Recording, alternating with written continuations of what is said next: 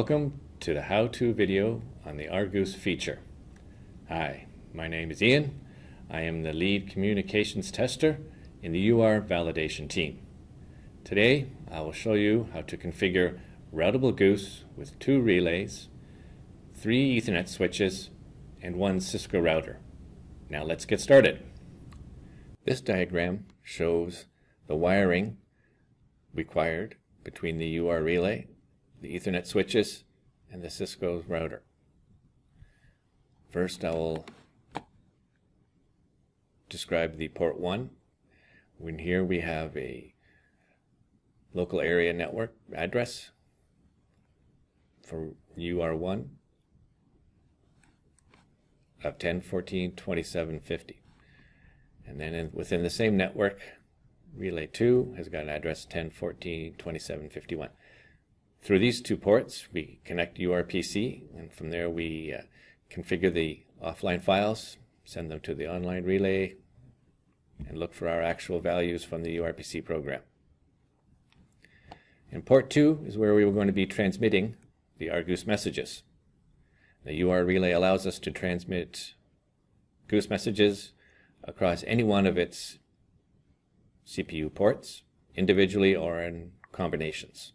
So for this demonstration, we were only going to use port 2, and I configure a test IP of 192.168.150 on UR1, and on UR2, an address of 192.168.251. Now these 2 addresses do need to be on different networks, since we are going to be sending a Routable Goose through the Cisco router. Port 2 of UR1 connected to an Ethernet switch, and that Ethernet switch is then connected to port 00 of the Cisco router. Then from the port 01 of the Cisco router, we connect to another Ethernet switch, and then that switch connects to port 2 on UR2. Our configuration computer is also has a serial connection that allows us to enter the configuration into the Cisco router. In order to pass the UR-Goose messages from the 1 dot network in UR1 to the 2 dot network in UR2, we will have to configure our router. So I'll briefly show you some of the commands necessary to complete that configuration. So I have a serial terminal emulation program here that will allow me to communicate with the Cisco router. And start with the router prompt. And for this particular router, I'm going to have to enable it to get to the executable level.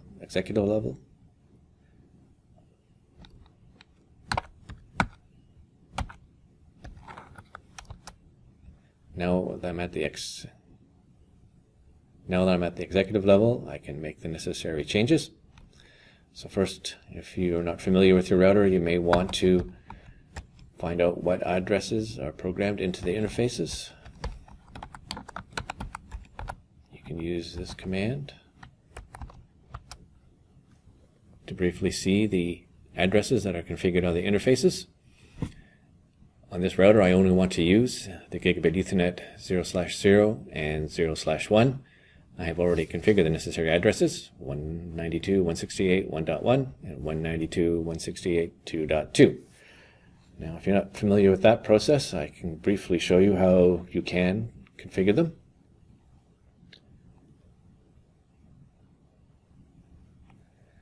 Do a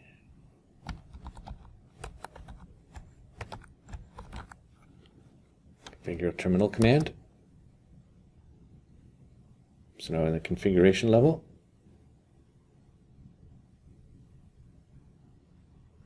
we want to configure a particular interface.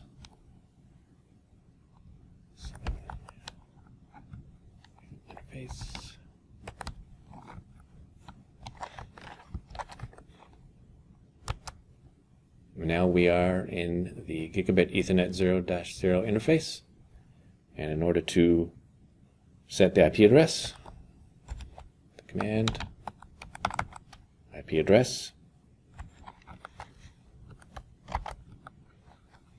We enter the IP that we want to use with the mask.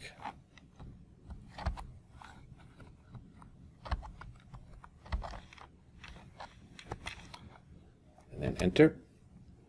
And then this particular router, we want to make sure the interface is always running. So we're going to have no shutdown.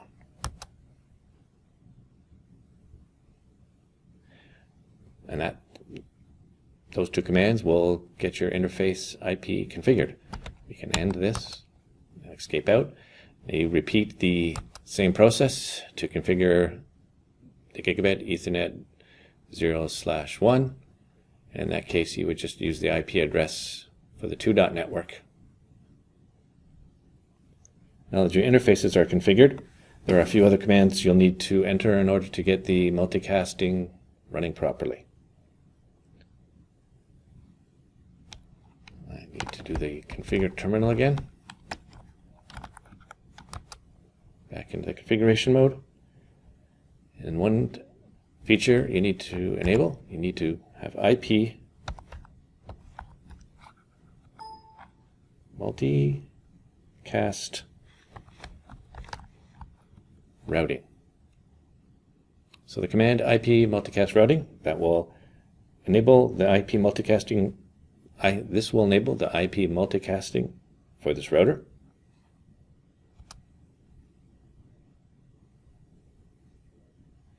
And that is a global command for the entire router, so that doesn't need any particular interface.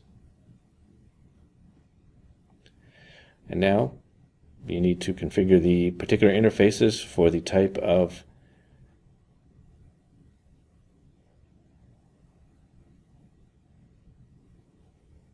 protocol independent multicasting command. So once again, we'll have to select an interface. So interface.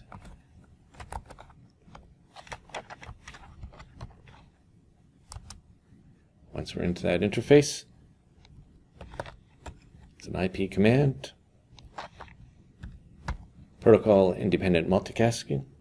And since this is only a demonstration, it doesn't really matter what kind of switch we put on this. So I'm just going to pick a sparse dense mode and enter that.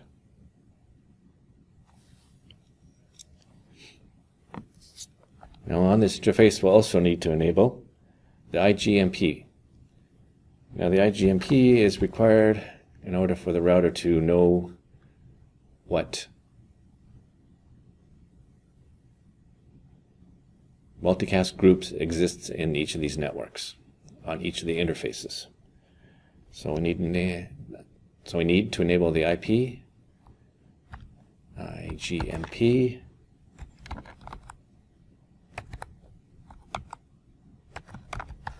version 3.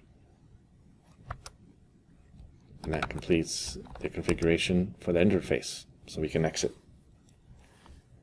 And then you would once again repeat those commands for the gigabit Ethernet interface 0/1 with the same PIM sparse dense mode, IGMP version 3.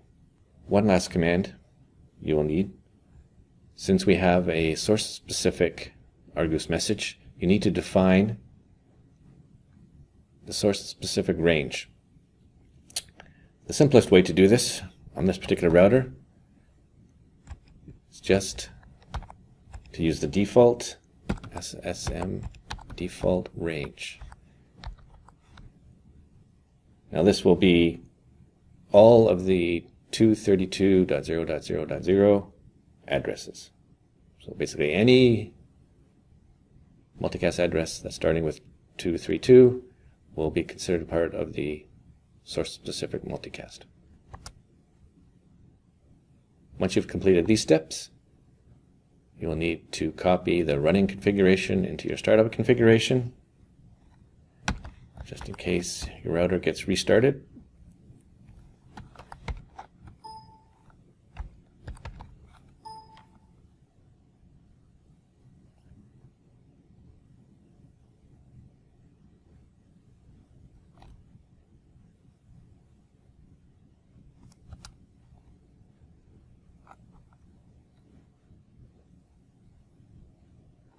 Once you've completed these steps, you will need to copy your running configuration, everything that you've just configured, into the startup configuration in case your router should get rebooted or power cycled anytime during your test.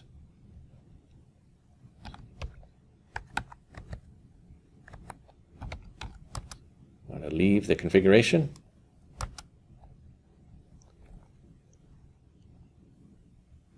Go copy to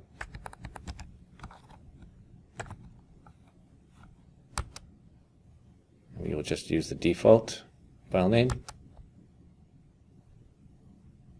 and complete. Now, if at any point you want to check to see if your settings are correct, you can use the show command. You can show running config, or even, if you wish, the startup configuration. And that would complete the configurations necessary for this Cisco router. Next, we will configure the relays for this demonstration using the UR setup configuration tool. Within this tool, we have created a site which we call Markham. Within that site, we have populated it with the two relays, UR1 and UR2. To configure these relays, we will go to the offline window. We already have a couple of files ready to go, and in UR1, our transmission relay, we will look at the configuration of the IC 62850 screen. Within this screen, we have all the information necessary to configure the various IEC 628 features in the relay. For our demonstration, you will go to the server configuration settings. You can populate the IED name, UR1, and then go to the datasets. And within the datasets, we will create the items that we want to transmit. Now, in these datasets, we are going to include some analog items, so we will use the TT3 slow dataset. And you can see here I've already configured various items. By expanding the menu tree at the bottom of the screen, you can access the various attributes and then drag them into the screen above. So I have populated it with 4 contact inputs, the phase IOC1 general operation, the time of the phase IOC operate, and then 2 analog items, the metering values for the voltage phase A and the metering values for current phase A, both from MMXU1. And once the dataset has been configured, you can go to the Goose menu, go to the TX Goose, select TX Goose 1, and in here I've selected the mode, our Goose. I have left the default values for the control block name and the ID, and in the dataset I have expanded it and selected the dataset that we saw just now, TT3, dataset 1, select that. For Argoose messages, the destination MAC address is not settable, it's done automatically, so you don't need to configure that. Now this next item is particularly important. In the UR relay, the default value for the VLAN priority when it first opens up is 4. But since I've already set this particular TX Goose, I have changed it to the value of 0. This is necessary in order to get the TX Goose to transmit and receive properly. So always remember to set your VLAN priority to 0 for the Argoose messages. Now the rest of these attributes can be set as you require. Configuration revisions, retransmission times, time to live, and update times. I have decreased the update time just so that it would be quicker to see the messages transmitted. And in this setting, the port assignment, you can select which ports or port you want the TX Goose message to be sent on. From the menu, you can see we can disable it if you want to, choose individual ports, or choose combinations of ports. For this demonstration, as shown in our previous diagram, I have chosen port 2. And these last two attributes are specific to RGoose messages. The first is the RGoose IP class. Now this value is used within the Cisco router to determine priorities of how various messages are routed. And 46 is our default value, and for this demonstration there's absolutely no need to change it, so you can leave it at the default value of 46. And lastly, we have the destination IP address for the RGoose message. Now within the IP standard, there are various addresses that are used for multicast messages. And a subset of those addresses are used for source-specific multicasting. And those would be addresses that start with the first octet of 232. So for this RGoose message, which is an SSM message, I have chosen the first octet of 232 and then just populated the next 3 octets with numbers 1, 2, and 3 for our demonstration purposes. So this RGoose 1 is our SSM message. And that would complete the configuration of this TXGoose. And I've also got TXGoose 2 configured, and in this one I was going to show ASM.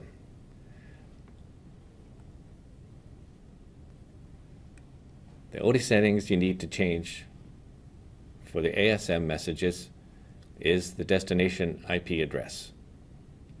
In this case, we're choosing the first octet value to be within the multicast range defined by the standard, but not the 232. In this case, I've chosen the first octet of 225 and then populated the next 3 octets with 4, 5, and 6 for our demonstration purposes. Therefore, we have 2 RGoose messages being transmitted. TXGoose 1 is RGoose SSM, and TXGoose 2 is RGoose ASM.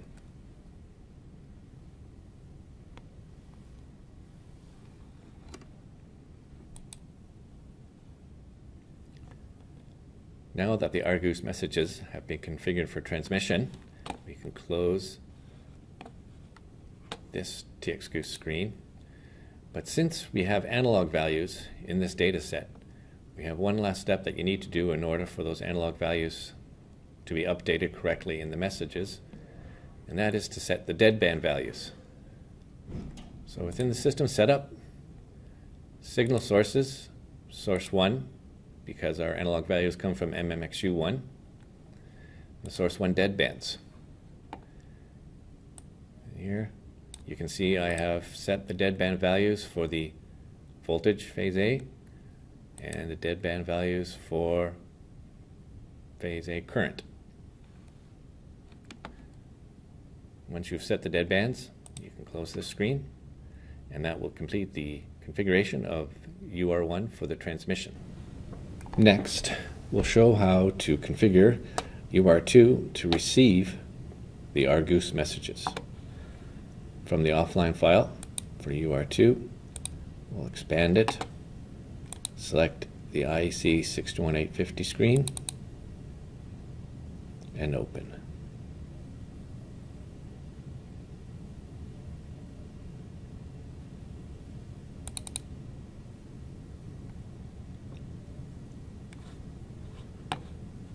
Now from this screen, we will once again configure the server configuration, which has already been done. I name it UR2 for the IED name. And from there, we'll go to the Goose screen, to the RxGoose, and we'll go to the RxGoose Boolean inputs. Now from this screen, the bottom portion is currently blank. This will show the imported IEDs. Now the best way to configure Goose reception is through the use of the CID from the transmitting relay, in this case UR1. So we want to select Add IED, and then select the CID from the UR1.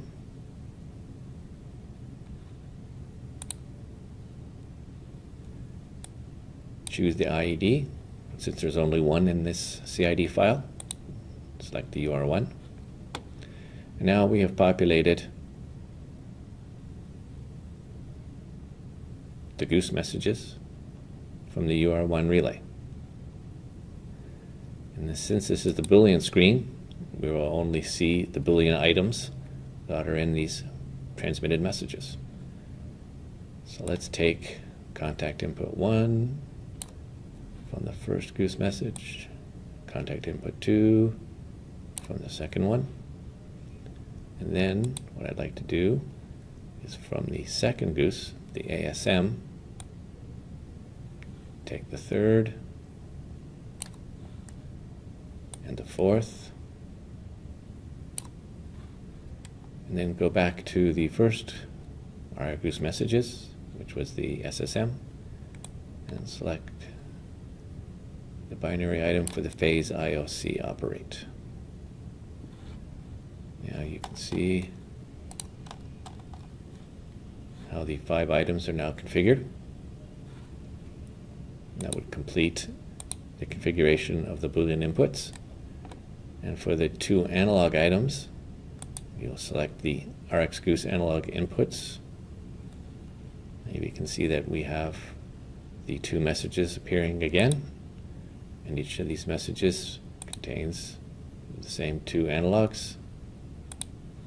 And then for the analogs, we will only just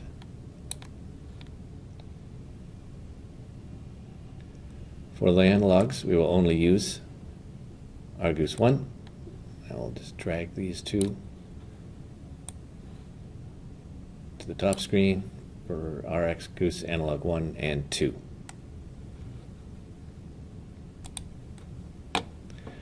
Now that we have completed this, we'll go back and check the RGoose messages.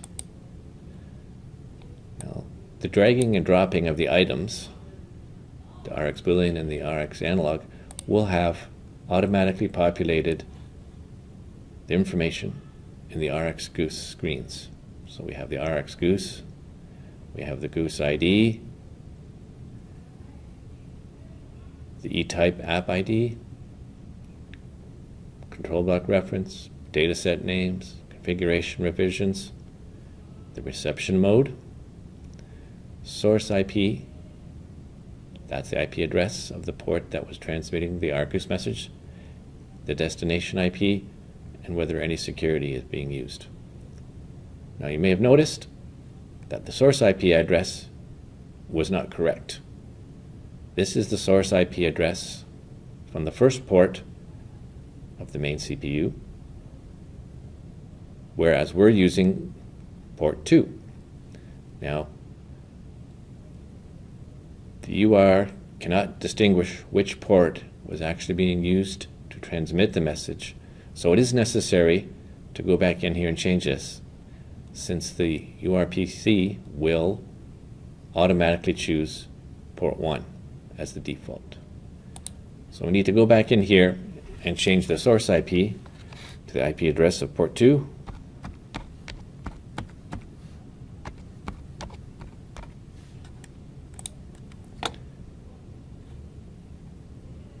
Now we are matching with the source IP from UR1 that transmitted RGoose 1. Now in the second RGoose that we're receiving, the ASM message, you can see once again that this is defaulted to the IP address of port 1 on the main CPU, but we don't need to change this because this is an ASM message. ASM standing for any source, meaning that this address will not be checked, will not be required in order for the message to be received. So now we can collapse these screens and save.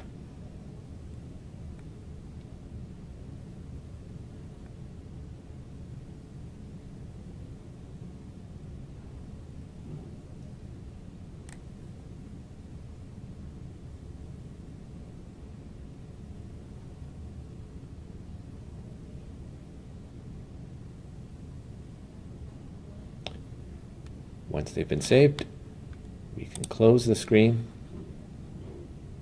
We go back over to the offline window, and you'll notice now that there is a small warning triangle displayed beside the offline file for UR2. And if you hover over it, you have a message, SCL files out of spec.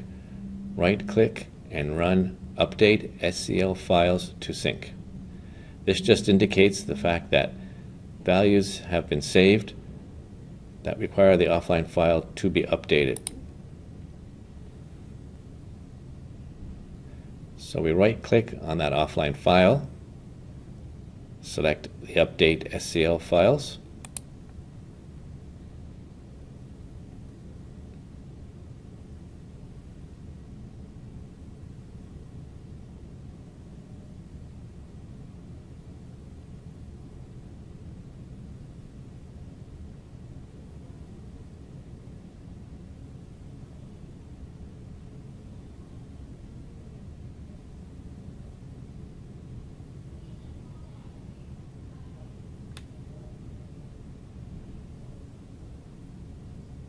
and that would complete the configuration for the reception goose in UR2. As the last step to configuring UR2, I'll briefly show you how to configure the annunciator so we can display the incoming Argoose messages. So from the offline UR2 file, select the product setup. Within the product setup, there's the graphical front panel. And within the graphical front panel is the annunciator editor. So open this screen.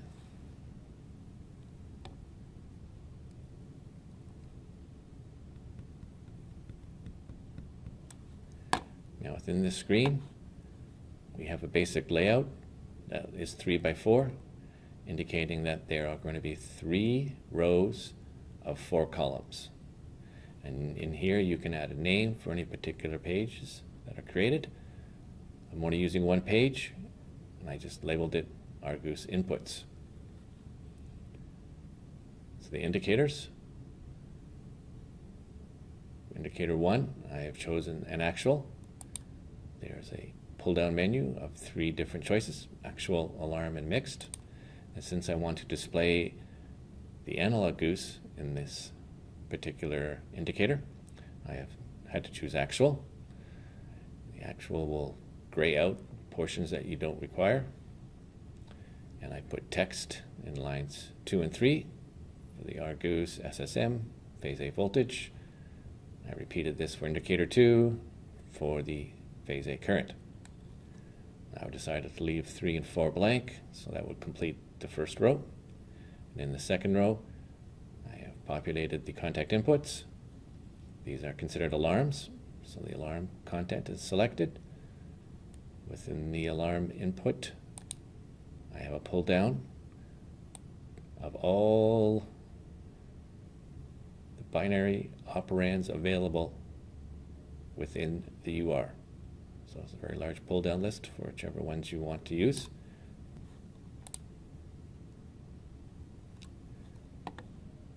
Since I want to display the Argoose Boolean values, I have selected RxG, standing for Rx Goose, Reception Goose, Boolean 1 on. And I have repeated it for 2, 3, and 4. This would represent the contact inputs being received, contact inputs 1 and 2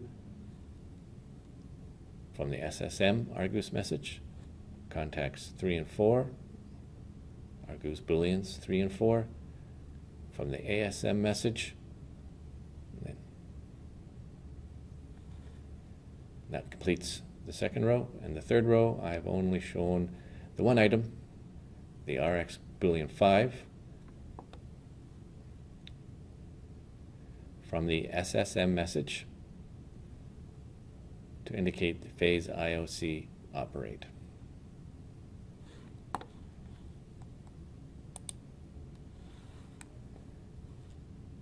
Now that UR2 offline file has been completely configured, we can collapse that down. And now we will write the offline files to our active relays. So there's two methods by which you can write your offline file to the active relay. One method is to right-click and then select Write Settings to Device. From this tree item, you can select the relay you want to send this file to, in this case UR1, and we'll send. You're given a warning message. Are you sure you want to send this settings file to this device? We're sure.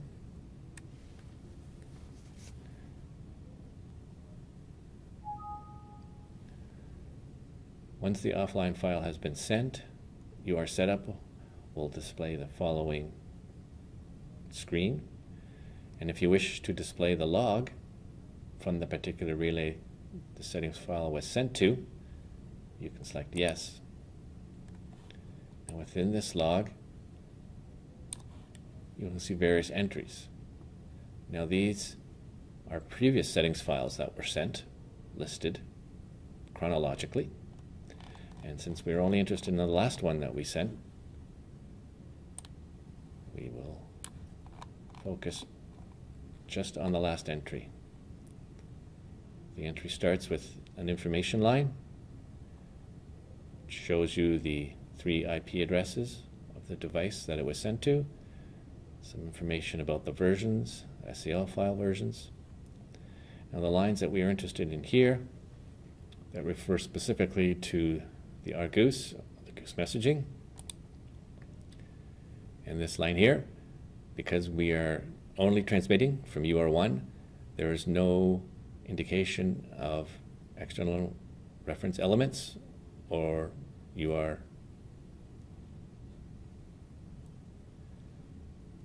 Since UR1 is only being used to transmit messages, there are no external reference elements, and there are no Goose or UR-Goose messages being subscribed to.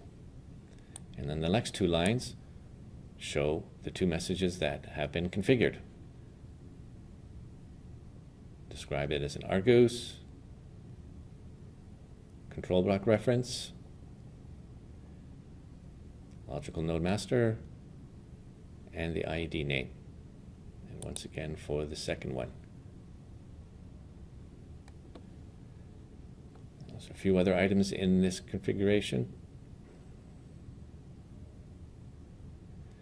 There are a couple more items in this log that indicate the number of data items in the data set that are being scanned quickly, as we call the fast scan, which is every protection pass cycle.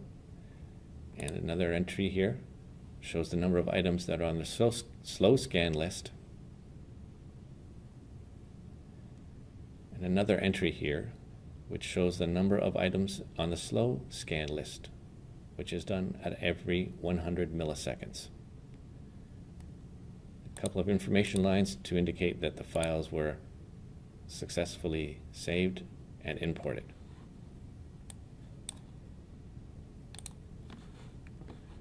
That would complete the configuration and file transmission for UR1. For UR2, we can use the same method, or if you like, you can expand your online device, UR2, select with your mouse the UR2 offline file, then drag it up, and then release. You're given the same messages as if you had done the right click. And do you want to save? Are you sure you want to save the settings files to this device? Yes, we are. And the file is sent. Once again, we get the message showing that the settings were successful, asking if we want to see the log. Once again, we'll say yes.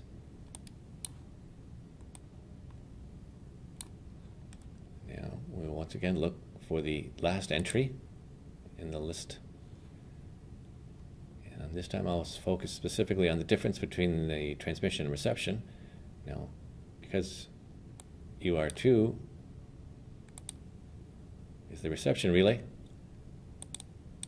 We will see a value displayed here. The number of external reference elements being 7.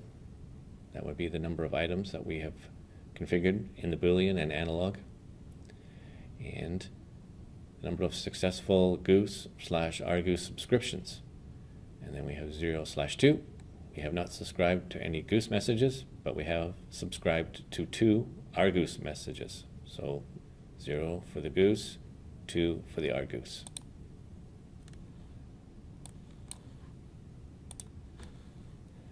Now that would complete the file configuration and transmissions for both UR1 and UR2. And now we can see the results. Now that we have written the offline files to the relays, we need to check the status of our Goose messages. So first, I'll go to the UR2, which is receiving the RGoose message. And in actual values, we will check the RxGoose status. This screen will tell us whether or not the messages are being received.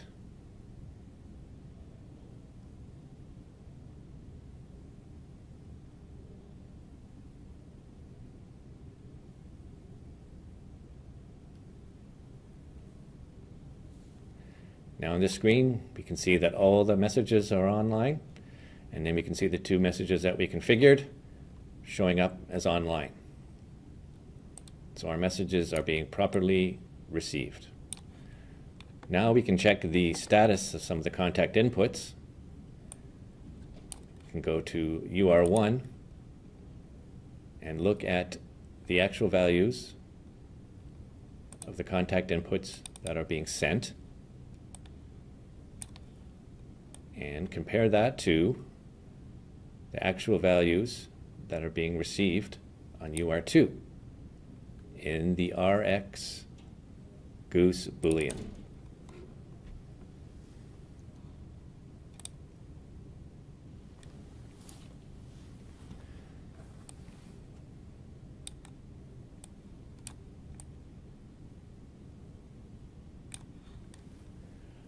Now, from the RTT unit, I will simulate a contact input closing on UR1 and watch for the reception of that input on the RxGoose Boolean 1. There we see a successful transmission, and we can also see that on the UR's HMI annunciator panel, where the RGoose SSM contact input 1 has turned on. Now we'll proceed with the second one. The contact input 2 is turned on. And those 2 were actually being sent from the source specific, or SSM, RGoose. And the next 2, contact inputs 3 and 4, which are being transmitted on the ASM message. There's contact 3 being turned on and received, and contact 4 being turned on and also being received.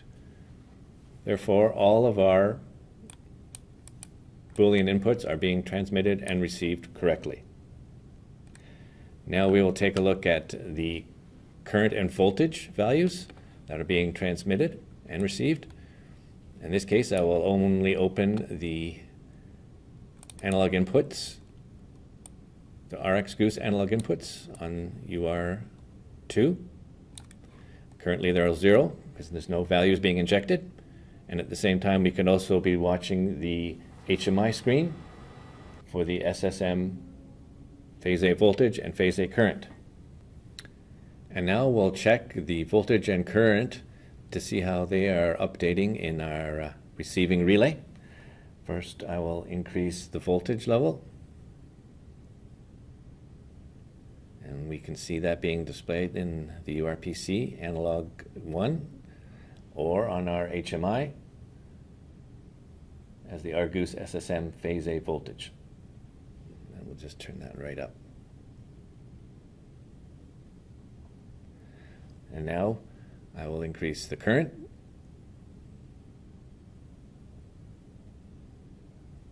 This is being displayed in the RxGoose analog 2.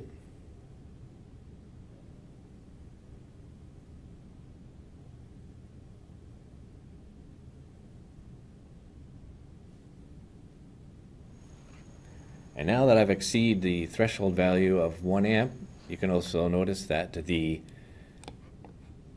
Boolean value 5, which represents the phase IOC trip on the transmitting UR1 relay, and it's also being displayed on the HMI as the Argoose SSM phase IOC1 operate. Now, if your Argoose message is not being received properly, I will show you some helpful diagnostics that are available on the relay's web page.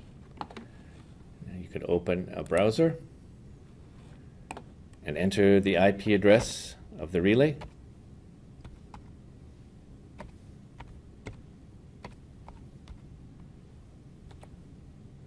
And here's the main menu of our relay's web pages. And you will select the first item, the IEC 61850 Information Menu Edition 2. Select that. And in this case, the first entry is the Argoose statistics. Now this web page is coming from the UR1, which is the transmission relay. So in here you can see that it's transmitting 2 Argoose messages. Here are the 2 messages, and I'll show you some basic configurations, the destination IP, the control block reference, whether or not there's any security, and the number of packets that have actually been transmitted from the relay. Now in this instance, everything's working properly, so all these values are correct. Now if you're sure that your relay is transmitting properly, you can check on the reception side to see if there's any problems on the reception relay.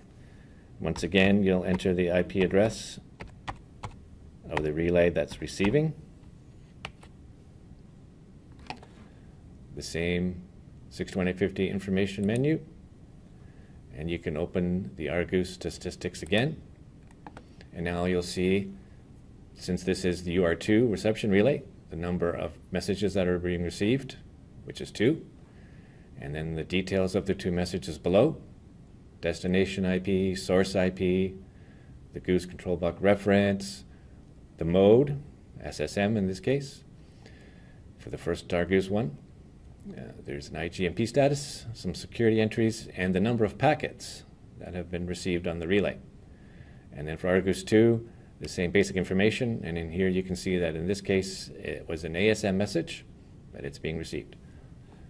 Now this page shows you the routable portion of the Goose message, and if you have checked this part and found no reason to believe there is a problem, then you can also go back and check in the actual Goose diagnostics itself. So this would be down into the traditional Goose level.